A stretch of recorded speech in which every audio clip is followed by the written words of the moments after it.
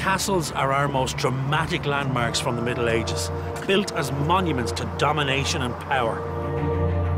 Scattered all over the Irish landscape, these ancient buildings with their soaring walls and great towers leave you in no doubt about their military and defensive purpose. Just hope we brought a ladder. The Anglo-Norman aristocrats who invaded Ireland in the 12th century built their castles to control and intimidate the unruly Irish. As English rule was consolidated, the castles served as administrative centres, garrisons and jails, as well as lavish homes for the English lords. In this series, I'll be telling you stories about dramatic sieges, bloody battles, lavish lifestyles, ghostly presences, warring families and feudal lords. After all, the history of Irish castles is the history of Ireland itself.